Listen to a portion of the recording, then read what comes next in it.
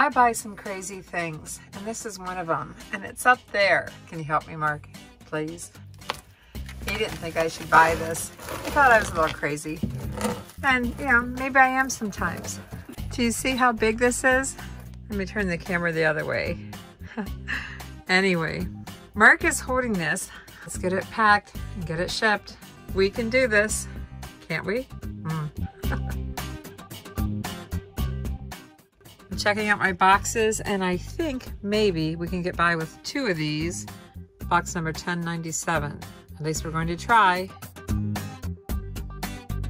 This is a vintage maple wood desk drawer organizer. And yes, it has stamps and markings. Can't really see it through the plastic wrap too much, but it does.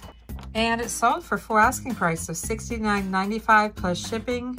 I bought it at the Restore for $8. Now come on, Mark, wouldn't you say this is a woohoo? Woohoo! We still have to pack it though. For my eBay listing, I estimated dimensions of 26 by 12 by 3 and weight between 6 to 7 pounds. Calculated shipping. Let's get it packed. So I'm checking these 2 boxes that I have, checking the end flaps and how much they'll overlap. And these are going to work great. I'm going to get the organizer bubble wrapped first and then see how well it fits. Okay, before I bubble wrap it, we're just checking for clearance. I just did a test with the large 1/2-inch bubble wrap, and I can't put it both directions. So I'm going to use some small bubble wrap to protect the sides, which I'd like to use large, but I can't, and then fold this over. So let's get that done. I'm going to be using masking tape, and I have this in my heavy duty dispenser, and you can find a link for that in the description below the video. Let's get the small bubble wrap first, and it's not going to reach completely, but because I have stretch wrap on here, it's okay.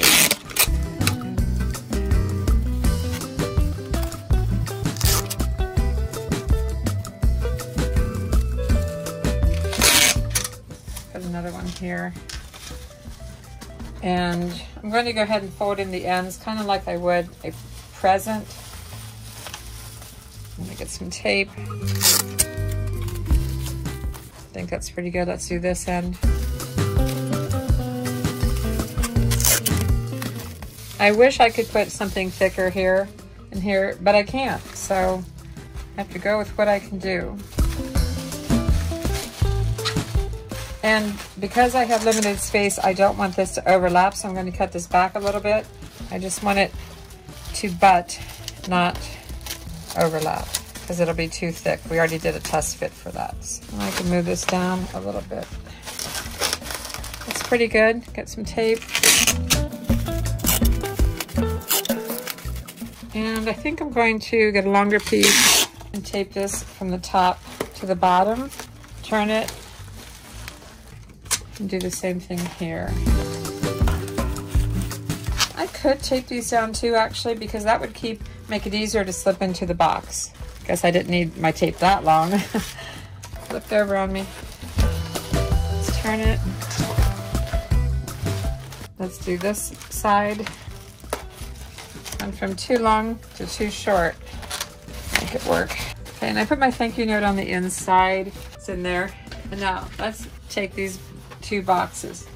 We have to be careful of the length because we don't want to get too long, because if we do, there's an upcharge. I think it was 30 inches. If you get longer than 30 inches, you pay a lot more. So let's see how much room we have to work with. Let me get my tape measure. I just happen to have a soft tape down here, so I'm checking this. And it's right about 27.5 inches. That means I really can't put air pillows on both ends. So I don't think I'm going to put anything else on the ends. I think I'm going to go with what I have here.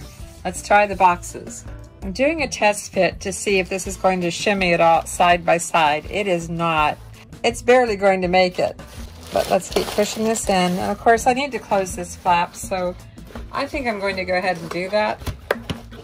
So I know my ending point. I love this tape. That was sarcasm. It doesn't always peel off right. All right, I will add extra tape, packing tape to this, but let's keep pushing this in and see where it's going to stop.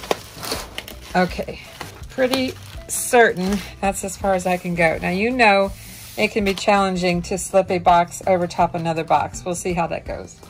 Okay, so I'm attempting to pull this over top, or on the other end I should say, and I have to watch. I have flaps coming up against flaps. Do you see here?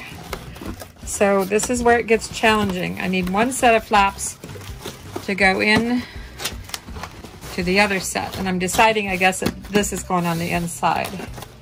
So I have to slow down a little bit. I'm gonna have to fuss with it a little bit probably. Get it started. Let me flip it over, see what's happening on the other side. See what's happening, it's catching here. This is where I could probably cut the angle on these. So let me pull this back out and cut these flaps. You can see it's starting to tear here a little bit. Well, I'm going to go ahead anyway and cut this on the diagonal and reduce some of that thickness. Now I have this flap too, a little more awkward, but let me see what I can do here. You see I'm cutting little triangles out. Now let's get this one. Mark's trying to help me here with the camera. I'm going to flip it over and do the same thing on this side. Trying to get into that corner. And it doesn't matter how big or small the triangle is, just so you're going to eliminate that pressure. Okay, let's go to this front one. I could have done this before I started putting everything together. It is something we've done before, but I kind of forgot about it until I was saying it wasn't going very well. So this is what I cut away. I'll just throw that away and we'll try again. Okay, let's see. You know, sometimes, let me do this. Let me fold the flaps up on this end. Not going to tape it, just so I have a flat end to push with. And I can already feel that something's catching. Let me turn this over again. I'm not sure which one it is. They keep catching one side to the other. I keep having, okay, now we're making progress. You just have to play with it. This one. I'm getting there, I really am. Just keep checking it. You know, I can see it's tearing a little bit, but I'll be taping all of that. I'm trying to get this down as tight as it can be. I think I'm there. If we open this end flap, yeah, I'm there. All right, I'm going to go ahead and peel this tape. Again, I'll add more. This does this sometimes. It doesn't make a straight line. Okay, that's why you have to add extra tape. Did you see how easy that was for me to pull open? We're checking the measurement again, and Mark decided to get the manly tape instead of my sewing tape. What are we at? 27. 27, looks good. Okay, we need to tape everything down. Just going to use some of my my Scotch heavy duty shipping tape, and you'll find a link for this in the description below the video. Okay, I want to make sure these do not separate. So I'll do this first.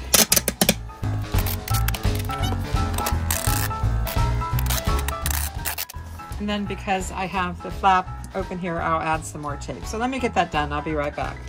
To make sure the two boxes are really connected well, yes, I went around with the tape, but I'm going to add some more here.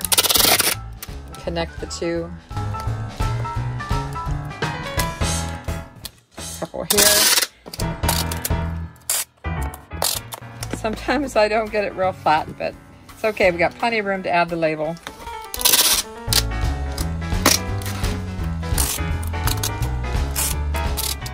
And I told you I always add extra tape to the end.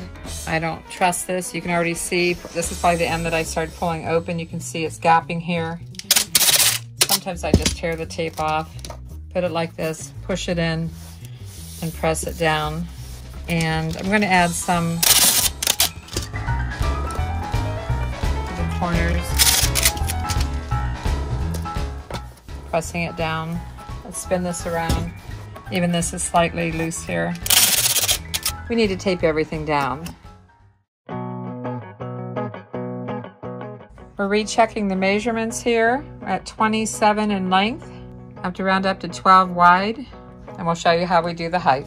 Because the center is higher than the ends, Mark added a straight ruler. And what would you say the height is? It's 3.5. 3.5. So we have to round it up to 4. We're out on Mark's workbench. We have an O-House scale. I think it weighs up to what, 75 pounds at least, maybe Like maybe more. So we're going to weigh this. All right, we have it on the scale. It comes in at 6.2 pounds. So you know how USPS works, it's really 7 pounds.